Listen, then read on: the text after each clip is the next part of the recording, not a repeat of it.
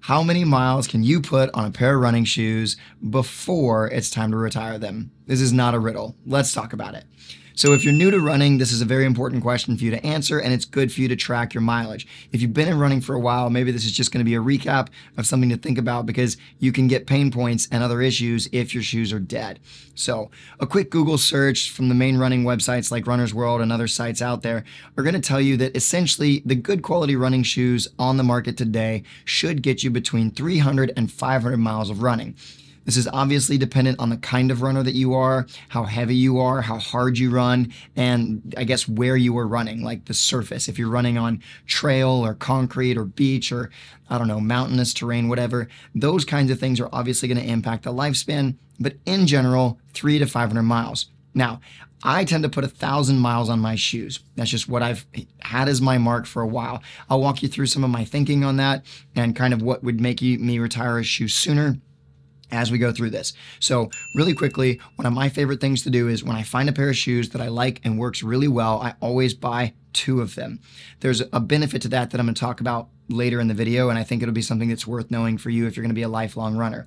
The other thing that I do, which is just more for fun, is I switch one of the shoes, one of the sets. So I end up with off colors that I run in, and it's more just fun, so just something to think about. But one of the most fun parts about running is the gear, the shoes, the outfits, just all of that athletic stuff. I think is a lot of fun. I think most people really enjoy it, but you don't always need to buy a new pair of shoes. So let's talk about the lifespan of a shoe in general, like excluding the miles. What do you do? Well, first off, just look at your shoes, right? For instance, these shoes have a little wear happening right here in the heel cup. Okay, there's a little bit of tearing going on, you can see, but that's not giving me any blisters. I've had shoes in the past where that wear is taking place and I start to get blisters on my feet. That's a sign that it's time to retire the shoe. Don't keep pushing that shoe.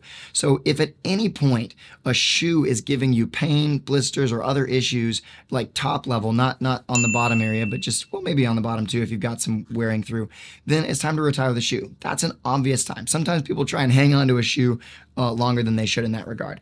So another thing that you can do is check the midsole or the insole, I guess, and just kind of see how does it look. You know, if I compare this to the brand new one that has not been run in, you're going to see some major differences. Obviously, you can see where my toe sits, okay? Mitosis. That was not a joke, but, and then if we look at the inside here, look at the wear there, okay? It's not too bad. Clearly, I've got a lot more pressure going on in that midsole, which is very nice, or the middle of my foot. So this is a great thing to check. Pop out your midsoles, see how or your insoles, the inserts, and just kind of see how is the wear going in that area. One thing to note about these shoes is that because they are super light, these are PBs, the top sole material is going to wear through faster. All right, so I guess not the top sole, the mesh upper is going to wear through faster.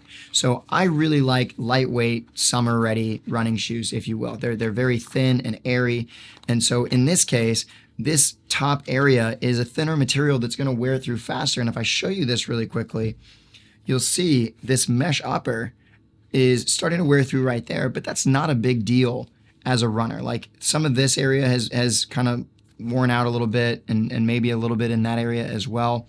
The black one, or the black and yellow one, has a little more wear, so you can kind of see that, okay? But overall, the shoes they look in pretty good. In fact, I think if you just saw me walking around, you couldn't tell which set was new unless you looked at maybe the dirtiness of, I gotta turn that off, of this area right here, okay? That's really the only way. Overall, the shoes look in pretty much identical condition until we get to the bottom. That's the sole difference between the shoes. That was it. Anyway, it's good stuff. So really quickly, before we go to the underside of the shoe, I want to address something that a lot of runners need to figure out, and that is just tracking your miles. Either have a document where you write down all of your runs, get an actual tracker, which is what I use, Apple Watch, Garmin, whatever, to track your miles. It is just really helpful to know, oh, I've done 300-400 miles in these shoes. If you're gonna get into running and you're gonna buy a pair of shoes, Go as soon as you start running in those shoes, start tracking the miles, because you might feel like, oh, I've worn these shoes out and you've only got 150 miles in them. You could probably keep running in them. So, or you're like, you know what? They look fine. I think I'm good, but you've put 900 miles in the shoes. It might be time for a new pair. So let's talk about the soles on these shoes really quickly, because that's going to be where you learn some things about yourself as a runner. And that's why I suggest getting 2 of the identical pairs of shoes. So if I flip these over, you're going to see the differences between these 2 shoes as I've been running in them. You know, if you look, the stack height, not the stack height, but the width, the thickness of this insole part here, or the outsole, versus this one has a decent amount of wear. Now, I used to be a really bad heel striker. I wasn't really paying attention to how I was running, and I could wear through this back section right here, like completely to this, to the boost part. And I realized that that isn't how I wanted to run. So I started working really hard at changing my landing strike, how my foot hit the ground. And I've been able to basically eliminate that super extra hard wear. You know, if we look at these 2 here, you can see I've still got a chunk there, all right? The thickness is still gonna be different for sure. But I've definitely improved on that heel strike. And then if you look, the main area that I really improved on was I focused on landing in this forefoot area, this toe box, and you can see that's where all of my wear has taken place. There's a little bit of wear on this area. One thing that I noticed when I was running, and it might be on, no, yeah, I've basically done, yeah, is that I was getting a lot of extra wear on this edge of my foot, that little toe edge. And so I worked hard at transitioning my landing over more into this area, driving through this big toe. And you can see this is where the main wear is taking place now. So I'm getting really good push off through that strong big toe, that bone area. If you look at the, you know, the skeletal makeup of the body and all that, that's going to be something that I've worked hard to kind of maintain over the miles of running. So if we compare these 2 worn out shoes, you can see I've almost gotten myself symmetrical in my landing. And that's just through, you know, repetition, work, trying to think through foot placement. Obviously, I wore through that a little heavier, and that's going to be my right foot, okay? So you can see. And this is just really useful information. As a runner, it's a great way to just kind of see how have you worn through your shoe? How are you striking the ground? These shoes have... They have a little over 750 miles on them. I've run almost 900 miles this year, and about 150 to you know, maybe 100, 150 miles have been another pair of shoes. But these shoes I've tracked, and I know I've got over 750 miles in them. So I'm not planning on retiring them until the end of the year. I plan to run in these until the end of December, and then I'm going to start these guys for the new year. I like to start January 1st and then just run for a year in the shoe, no matter how much running I do. The only reason that I would retire these shoes earlier than that is if I started to have pain. One thing to note is that the compression is affected, obviously, through the mileage. So this Ultra Boost that I've been running in is not going to bounce back as fast as the new Ultra Boost because it's been worn out. It's been, you know, compressed hundreds and hundreds of times for hundreds and hundreds of miles.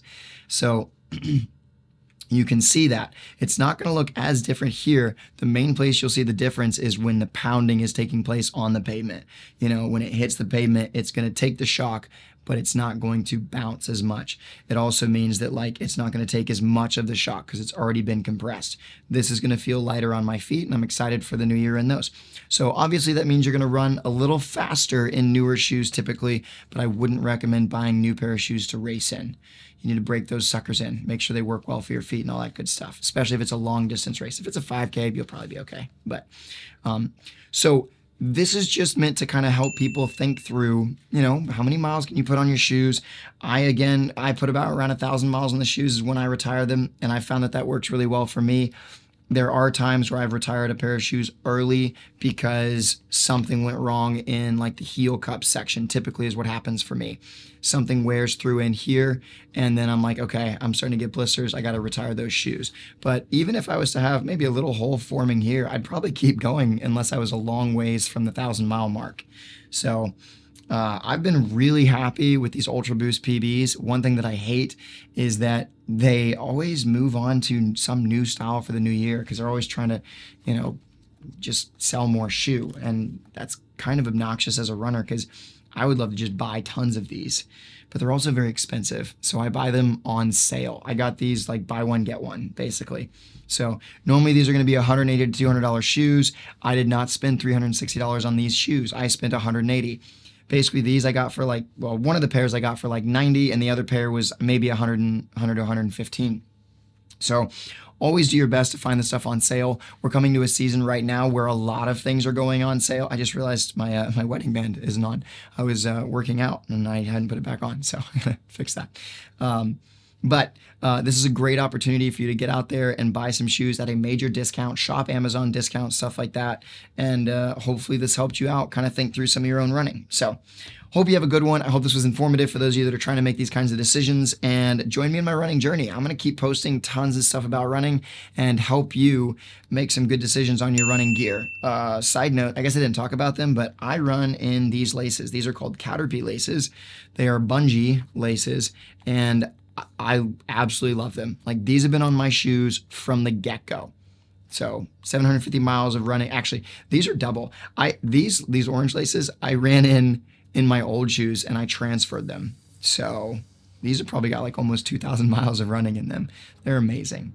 And once you figure out your correct setup for these laces, you never have to tie a pair of shoes again. Just slip them right in and you're off to the races. So I hope this helped you. And I know that was kind of repetitive, but I guess I'll see you in the next one.